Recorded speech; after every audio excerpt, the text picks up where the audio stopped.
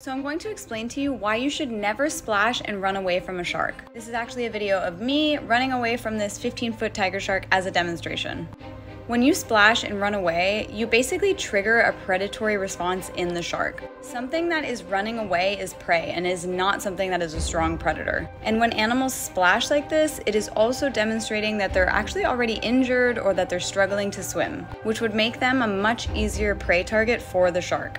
And you can see as I keep splashing and swimming away, the tiger shark continues to follow me and it's actually getting closer. So instead of swimming away, the best thing you can do in this scenario is to stay calm, hold your ground, maintain eye contact with the shark. You can use your fins as a way to create space, and if you absolutely need to, push down firmly on the top of the shark's head. You want to make sure that you're actually pushing down firmly and locking your elbow, and you're going to follow through by guiding your hand along the side of the shark to make sure they are going to continue swimming away from you and not turn back.